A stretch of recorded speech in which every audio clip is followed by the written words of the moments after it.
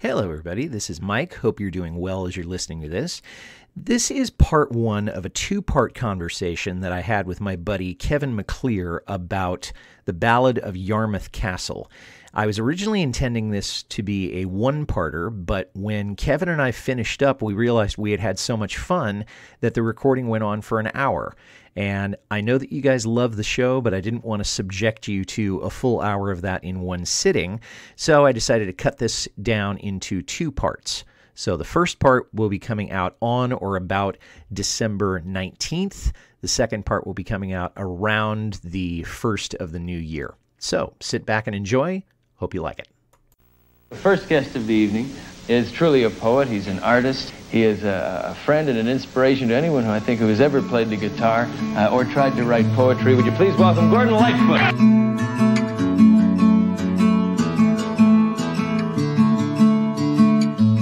Well, it's 4 o'clock in the afternoon and the anchors have been weighed. From Miami to Nassau, she's bound across the waves. She'll be heading south through Biscayne Bay into the open sea. Yarmouth Castle, she's a-dyin' and don't know it. This is Carefree Highway Revisited, the show that celebrates Gordon Lightfoot's music song by song, a proud member of the That's Not Canon podcast network.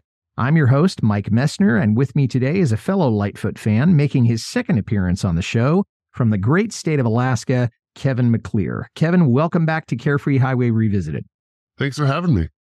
Oh, pleasure is all mine. Now, why did you want to talk about Yarmouth Castle? And this is a song that is fairly obscure. It only appeared on one album. And I've heard scuttlebutt that it was not necessarily one of Gordon's favorites when he looked back on it. What's the meaning of this song to you? Well, to understand why I love this song, and I do love this song, but to understand why I love it, you got to understand three other things. First off, Yarmouth Castle, she was a ship that had sailed very profitably for quite a while under the name Evangeline.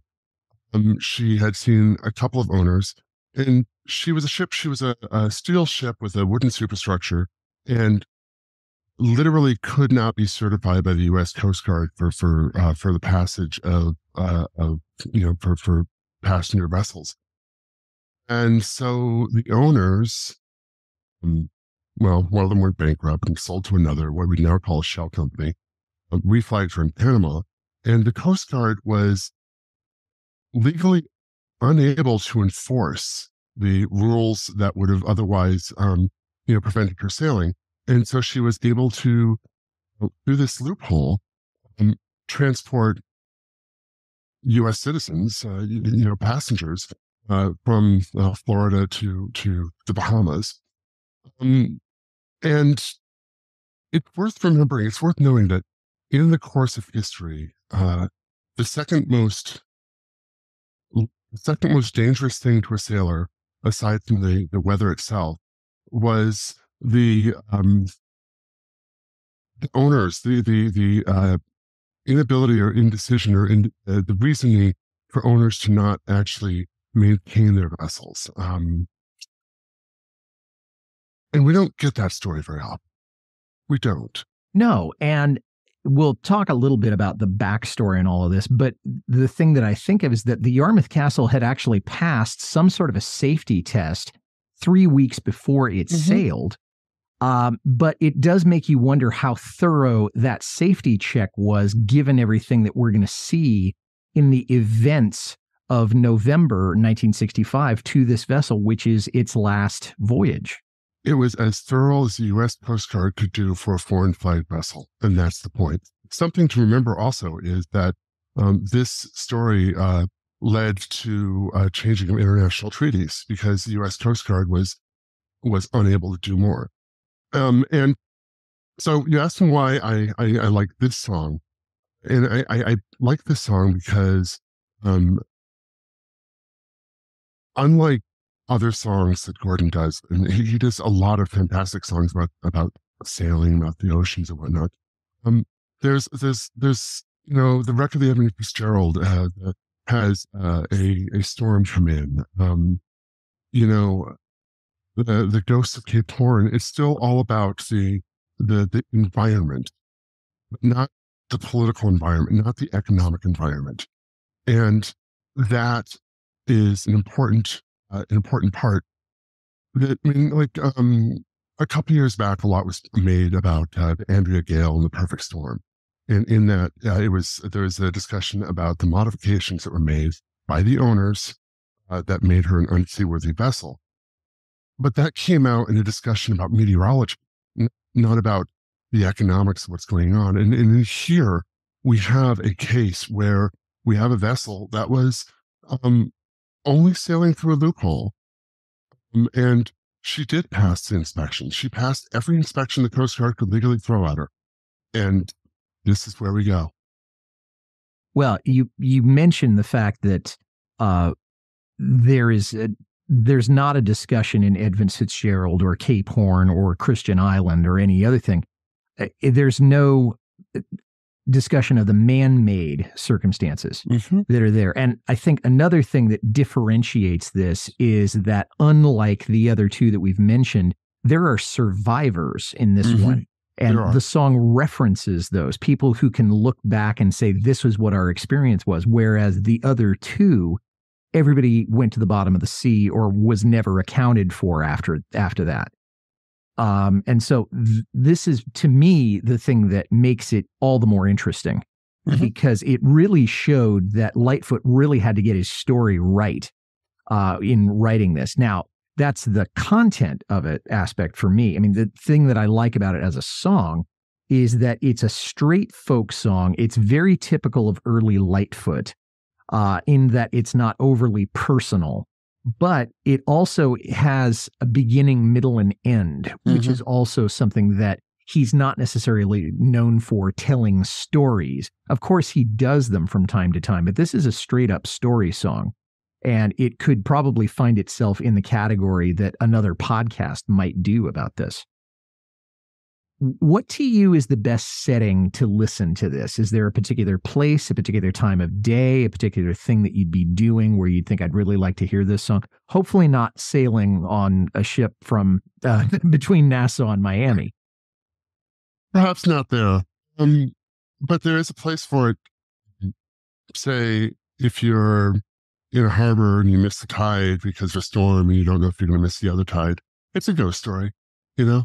It's a thing that happens fast, and those moments when time is not important because you're waiting on the tide. There's nothing else, and you can reflect on it. Or perhaps when you're getting ready to go talk to a legislature about laws that need to be changed. Yeah, and we'll talk a little bit about the safety of lives at sea, which was the series of laws that was passed probably as a result of this particular incident. Let's talk a little bit about how it got written. Now, the story that I heard from Jennings' biography and other places was that Lightfoot was actually staying with Joni Anderson, who would later be better known as Joni Mitchell, and her then husband, Chuck. They were living in Detroit, and he read in a magazine about this had happened, about this incident, that there had been this old steamer. It had gone out to sea. It had caught fire. It had sunk about 2/3 of the way between Miami and Nassau. And of course, it's not the only time that he's going to be inspired by a maritime disaster to sit down and write a song about it. Is there anything you can add to that, or is that pretty much the story that you've heard about how it got written? Well, I don't have anything that I can add. I can't speak to his mind or intentions, but I will point out that as Evangeline, Yarmouth Castle sailed between Boston, Yarmouth, and Boston and St. John's. And so in her early years, before she was a World War II troop transport, she was an American-Canadian vessel. And so it's entirely possible that Lightfoot knew of her, through other connections, and had seen photos of her and other things. The other thing is, I don't think it's beyond reason to suspect that the person who wrote Don Quixote would see that there's also very much a sense of class in the story. and the fact that she was an old vessel. She was not a vessel that would be transporting the rich and famous. And it's entirely possible that that led into some of the decisions that were made that led her to be where she was. Well, I think the economic part of it certainly is true, because this is a ship that is marginal at best. Okay, it passed, some sort of safety inspection, but as you said, that may not have been thorough, and there was only so much that the U.S. Coast Guard could do, given the fact that it was a Panamanian freighter or a Panamanian ship. And the fact is that there was just probably too much money to be made for the people that were organizing this cruise to pass it up. And so that doesn't certainly make the voyage right, but it does make it a little bit more understandable.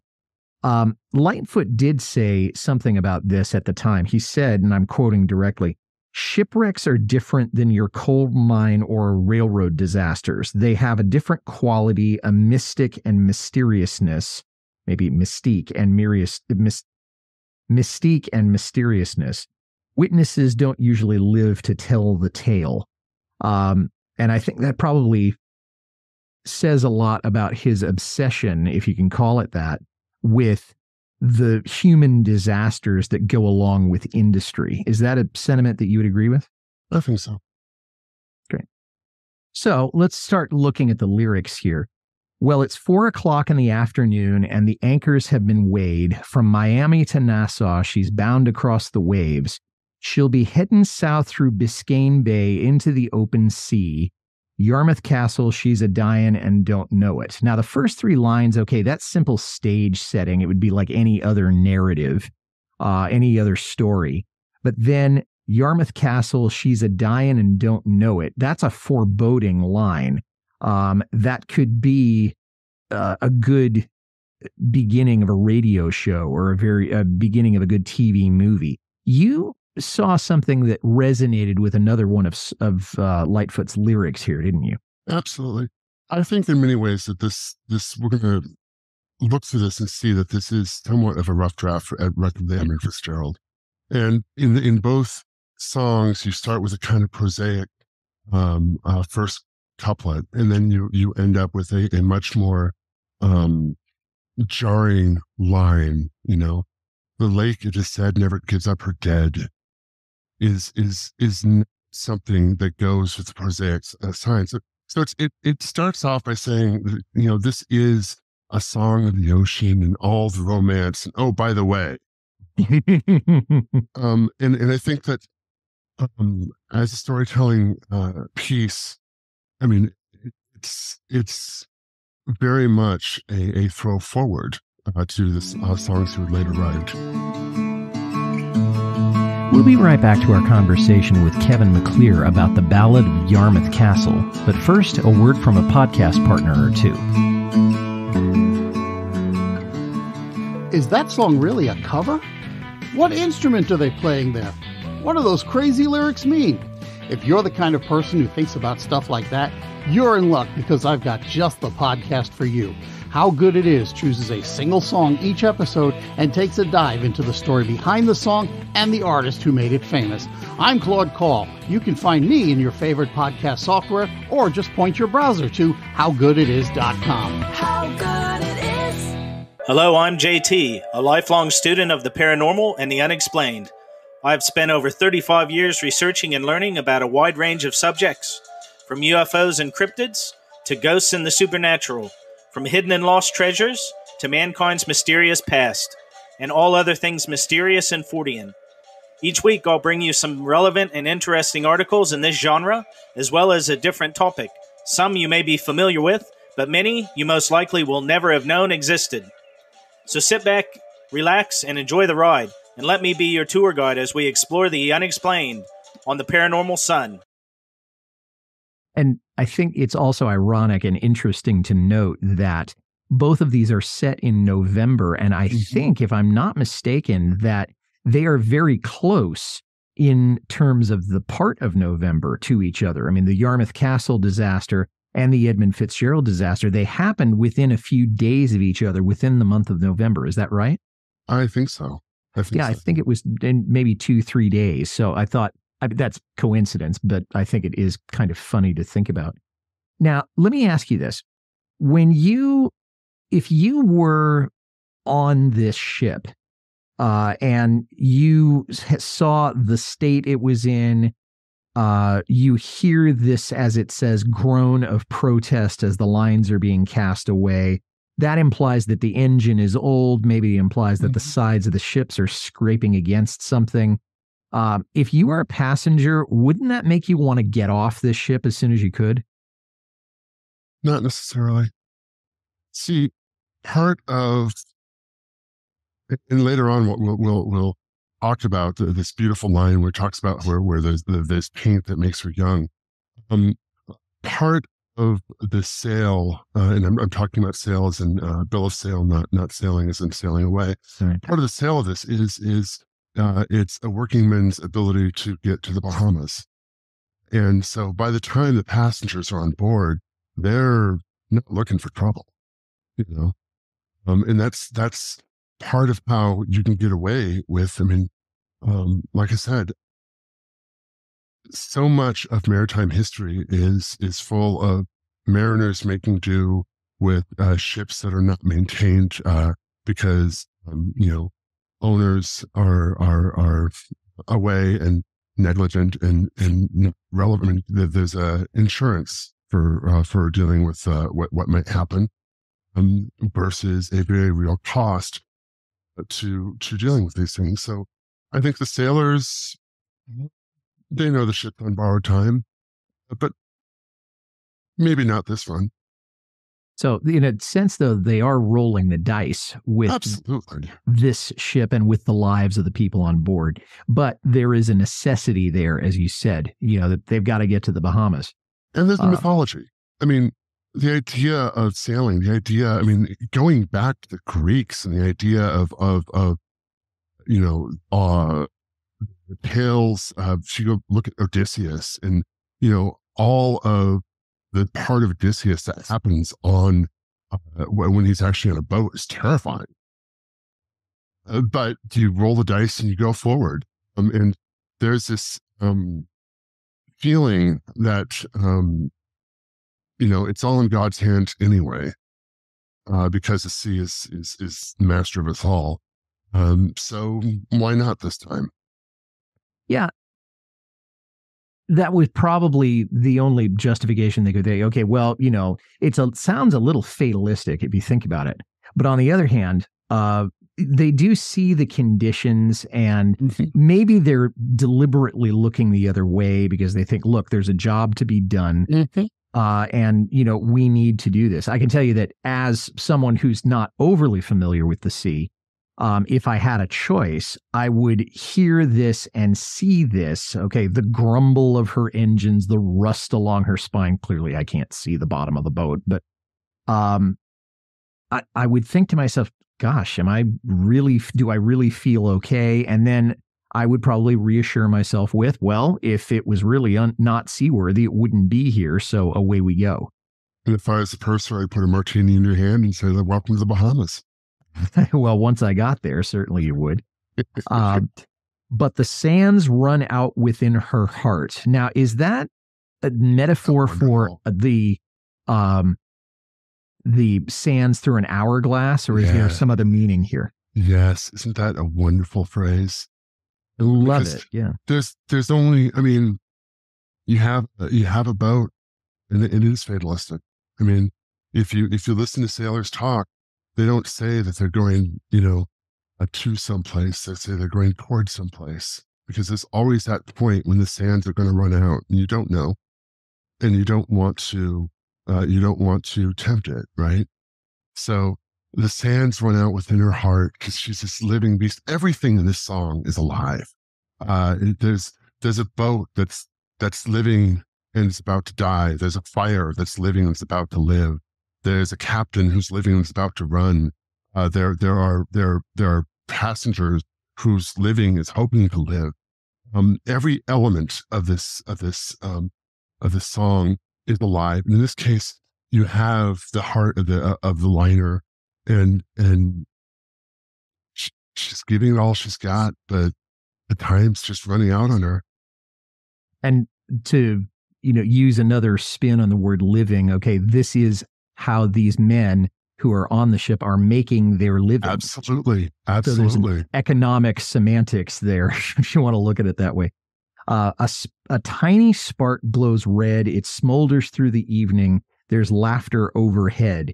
Now, we don't know exactly how the fire started. It may have been bad wiring. It may have been sparks entering through the ventilation system. We do know that the fire started in a room on the main deck, and that that room was being used as a storage room, and it all sorts of stuff in that room that was flammable. I mean, we know more about that, though, because we know that the room was originally, when she was sailed in northern waters, that room is a good room to have because it's right above the boiler. It was so hot. But going to the Bahamas, it wasn't. And so we know that they turned a stateroom into a storeroom. In the process, they stripped all of the paneling off the walls because the paneling was more expensive elsewhere. And so we know that it was a room where the insulation was literally right there. There was nothing between the fire and the insulation. So this goes back to the complete madness of letting the ship sail, because that room, that storeroom, the protections that were originally even built into the building, the ship, as minimal as they were, the storeroom didn't have sprinklers, right? And it didn't have anything between it and all the insulation on the inside of the structure. Yeah, and it really does bring back. I mean, obviously, it's a different set of circumstances, but I really think that the idea that good ship and true was a bone to be chewed. This isn't any different. It's just in a different set of weather conditions and a different part of the globe, but it's the same setup. And that brings us into the next part of this, where you have people completely oblivious to what's going on. The men are served. There's my martini saying, "Welcome to the Bahamas." And the cards are dealt, and the drinks are passed around. Deep within the fire starts a burning. No one has any idea at this particular point in the story what is going on. They're just eating and laughing and talking and carrying on. And the ship's already lost. And the ship is already lost, but no one, not even the crew at that particular point in time, knows why. And the reason for that is that although there was a watch done by the night watchman, it wasn't a very thorough search, and it probably completely neglected this particular room where the fire started. Now, I don't know that they could have completely stopped it in any case, but we know that there were minutes lost where the night watchman might have caught that thing and alerted somebody or put it out himself or something like that. And that didn't happen. And that adds a note of tragedy to the whole thing. Now it's midnight on the open sea and the moon is shining bright. Some people join the party and others say goodnight. There's many who are sleeping now. It's been a busy day and a tiny wisp of smoke is rising. Oh Lord, she grows, I'm burning. And so we know that between midnight and 1 in the morning, when many, not all, but many of the passengers were probably asleep, we know that the crew are noticing there's smoke and there's heat, and some of them are searching for a fire. But that particular last phrase, oh Lord, she groans, I'm burning, it's wonderful personification of the ship as a person. Now, we've seen this in other ships that he has talked about in other songs, but this may be the only time when we hear about the ship actually verbalizing something or saying some word or making some noise that he turns into a word. Am I right in thinking that? I can't think of any other time when he does that. Yeah, it's beautifully done. But it does bring up another thing. I don't know if you heard the episode that I did on Ghosts of Cape Horn, but my guest Dave Stewart there talked about the way that people identify with ships and that they have a certain identity or personality that is more than the sum of its parts. that you can't quite put it into into words, the visceral feeling of a ship. And I think Lightfoot is actually coming as close as he could at this point in his career to actually putting that feeling into words. And you, having, surveyed his music pretty much from beginning to end, do you agree with that? I do. I will say that past life, I actually broke up a couple of ships. I was part of breakup crew, and we took apart these vessels that are much finer workmanship than anything I'll ever build. And the first thing we do, we have the vessel up on land, we have everything ready. The first thing we do is we have a ceremony where we take away her name. We take the nameplate off, and from that point forward, the vessel is no longer a living thing, and it is absolutely necessary, especially for people who had spent time with that vessel. And so you're absolutely correct about that personification. And in this case, it ties back to the sands running out in her heart. And this is a much more active living vessel than in his other music. We'll be right back to our conversation with Kevin McClear about the Ballad of Yarmouth Castle. But first, a word from a podcast partner or two.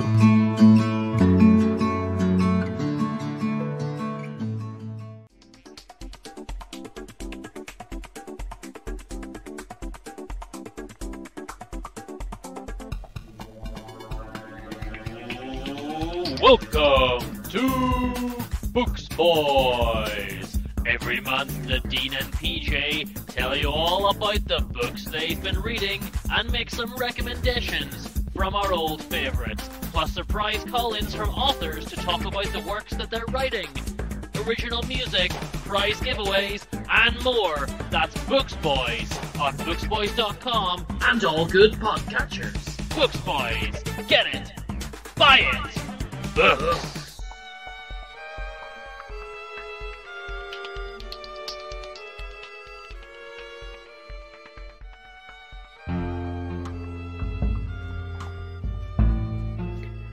Hey, do you like classic albums? Technically, like the 20th century albums, such as like Beatles, Led Zeppelin, Rolling Stones. I've only had Beatle episodes so far, however, I'll be doing more. But welcome to my show, or rather, hey, welcome to check out my show.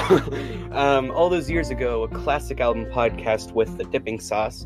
As you can see, the George Harrison reference. I review classic albums, not of those the likes of Beethoven, the likes of the Beatles and Rolling Stones, and like I mentioned earlier, or what have you. So yeah, check it out. It's every Monday. I do albums, conspiracies, songs, all that jazz. So just check it out. All those years ago, a classic album podcast, wherever you get your podcasts.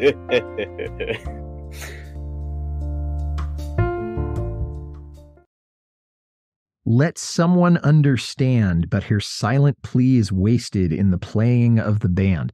Now, I couldn't find any information about the idea that a band was playing, although it's likely that it was. There was some music being played because, people are partying on this. It's an overnight cruise, so why not?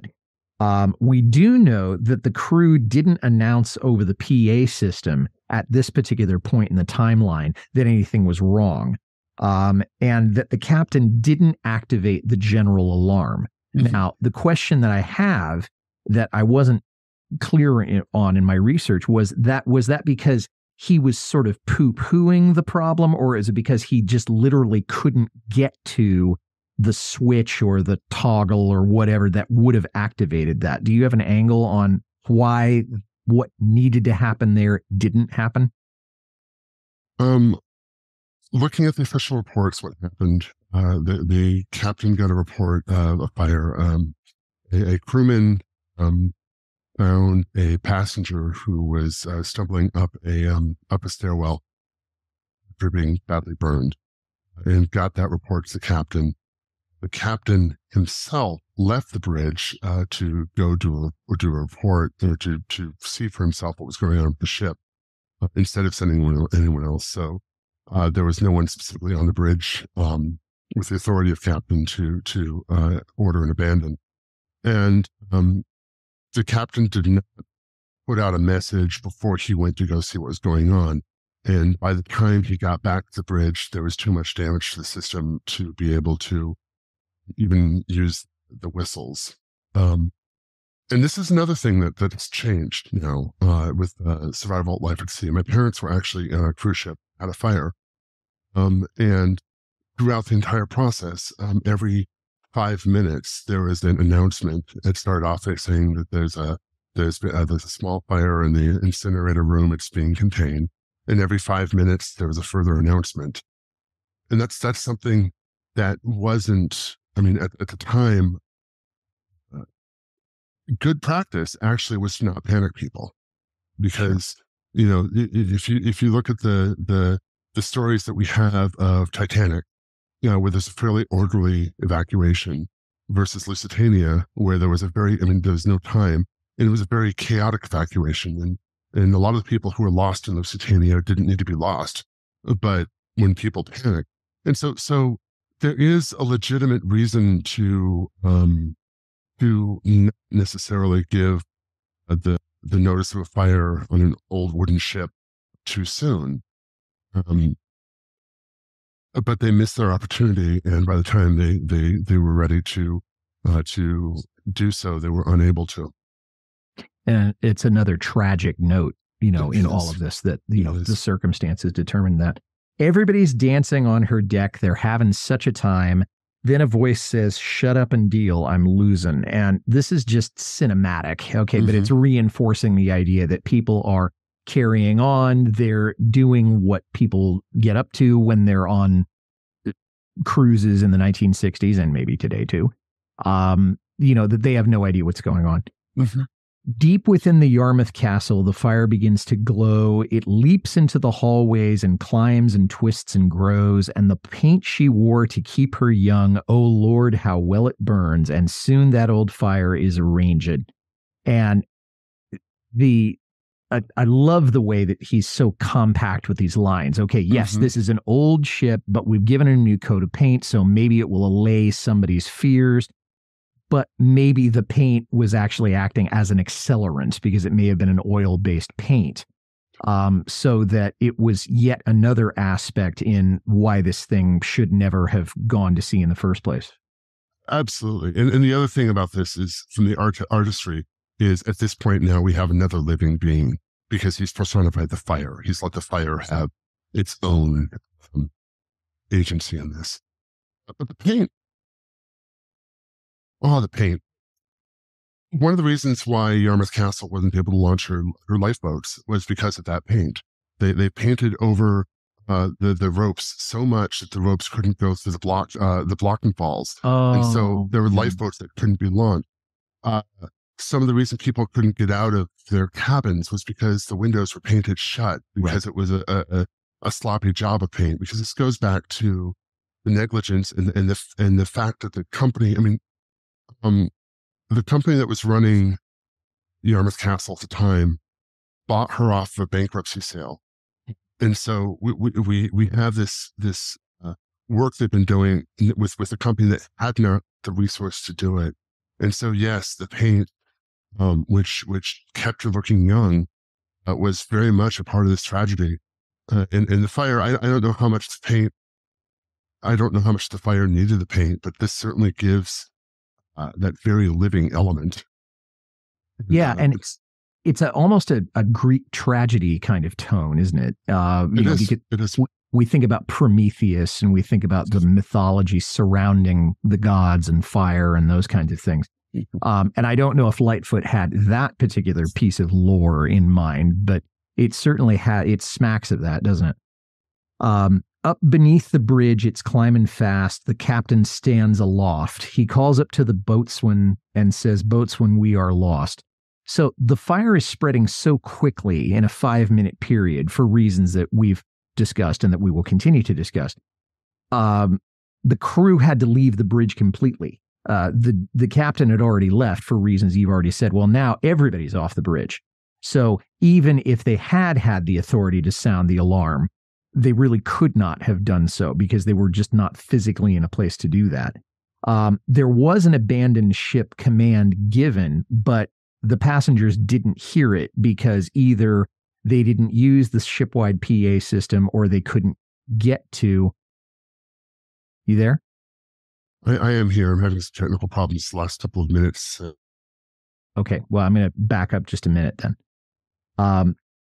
So the crew has left the bridge completely. There's no one there who whether they have the authority or not, to activate the abandoned ship command in such a way that everybody can hear it. There was a command that was given, but the passengers didn't hear it either because they couldn't activate the PA system, or the PA system wasn't working at this point, or by the time they gave that command, nobody could have gotten to it. I mean, whether they had the authority or not.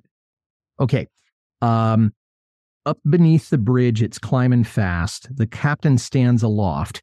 He calls up to the boatswain and says, "Boatswain, we are lost." So now everybody's off the bridge.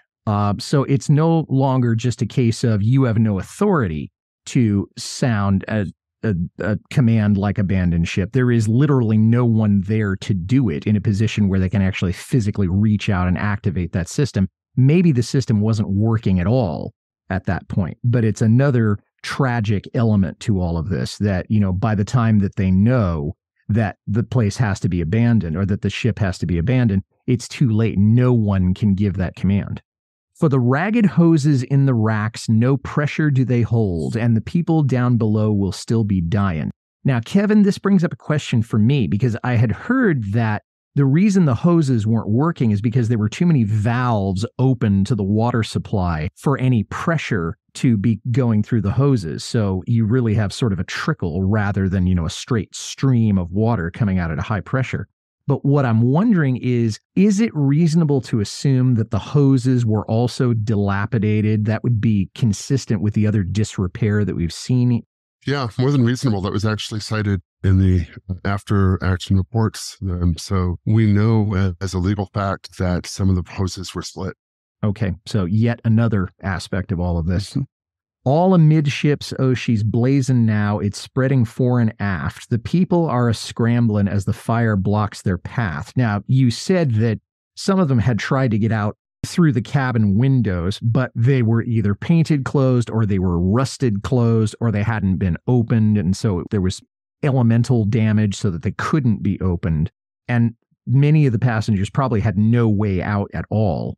It's another aspect of bad maintenance that you alluded to, not just with the paint, but with, again, the fact that the owners had bought this thing on the cheap. They did not have the ability to maintain it, and the inspection was certainly not as thorough as it ought to have been.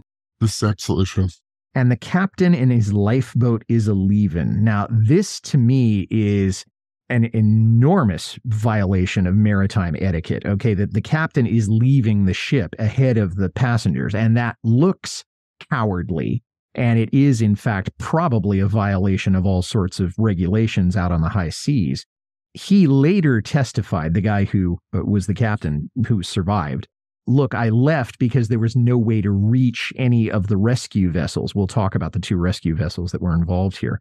There was no way to use the communication equipment on board, so this is the only way that I could go and get help. So is that consistent with your understanding of it, and do you have any commentary on that action? One of the lifeboats had a radio system on it. That was not the lifeboat the captain was on. But the argument the captain was making was actually that he was trying to reach the other lifeboat and be able to call in and radio for help. And so the reality is, if you go by the numbers and the other ships weren't available, and you just went with the people who were on lifeboats, the people who would have survived, 80% of the survivors would have been crew members. That tells you who was on the lifeboats that actually got off. Whether or not it was cowardly, it certainly does look like that's not the way it should have gone. I think that this is one of those areas where, as a artist, the songwriter can't really equivocate, because this is one of those points where the story is important and in this story, you have a lifeboat that left with a captain and crew members. And regardless of what the captain's actual motive was, this is part of the tragedy as far as who was or was not able to get off the vessel. Yeah, and not only that, but I mean, that's one more boat that was not available to the rest of the people who were on board the ship, irrespective, again, of his motivations. We know that there were 2 ships that were involved in the rescue. The first one is not mentioned in the song, and perhaps it wasn't in the magazine article. A Finnish freighter was a few miles ahead of the Yarmouth Castle, and the mate saw on the radar screen that the Yarmouth Castle had slowed way down. So he looked out and just got some dead reckoning and saw the ship on fire, woke up the captain, and the captain tried to radio Nassau for help, and nobody answered for whatever reason. So then the captain of this Finnish ship got in touch with the U.S. Coast Guard. They're going to come in later in the story.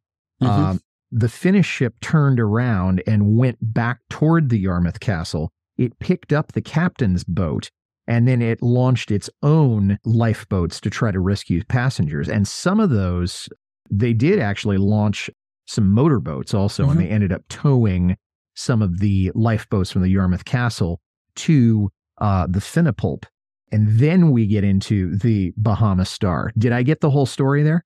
Yeah, except for one other element of that's worth noting is that the lifeboats that came off the Yarmouth Castle didn't have oarlocks. A lifeboat is a fairly large vessel. You want it big enough to be able to deal with the ocean. Sure. And you don't want to be trying to paddle it like it's a canoe. You need to have the oarlocks so you can have the lever arms, you can have long enough sweeps or oars that you can actually maneuver it. And so without oarlocks, which is a very simple, very inexpensive piece of equipment, it's a little metal thing that attaches to the side of the lifeboat that you rest the oar in, so you have a fulcrum.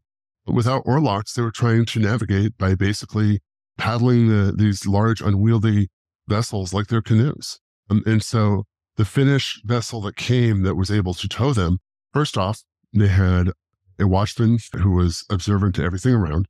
The vessel was ahead of the Yarmouth Castle. There's no reason for them to necessarily to keep tabs on the radar behind them, but being diligent, they did. They had situational awareness of everything. 2, they hailed the Yarmouth Castle and tried to find what was going on. And 3, they had the equipment to actually make the Yarmouth Castle's ineffective equipment effective. The oarlock is something that, as you were explaining that, it's been a little while since I've been in a rowboat, but I can remember that we had those. And of course, the typical rowboat is much, much smaller than a lifeboat from a ship this large. So now it makes sense that they would need that kind of leverage to make a lifeboat go anywhere, because otherwise you might as well just be trying to bail out, a vessel with a Dixie cup. It's just going to be such an impossible task. And thanks for listening, everybody. If you like this well enough to listen to the whole thing, tell somebody about it. Carefree Highway Revisited is on Apple, Spotify, Acast, or wherever you get your listening matter. Our website is www.lightfootpodcast.com. I'd like to make a special request for you to visit my Patreon page. I love this show so much, and I want to keep it going, and you're in a position to help. Please head over to www.patreon.com/carefreehighwayrevisited. $1 or $2 a month is all I ask. You can reach me, Mike Messner, at teachermike72@gmail.com. Well, that's all the time we have for this episode, but we'll be back in 2 weeks with the rest of this conversation with Kevin McClear on the Ballad of Yarmouth Castle. Until then, this is Mike Messner reminding you, run for the roses, but don't forget to stop and smell them. We'll see you next time.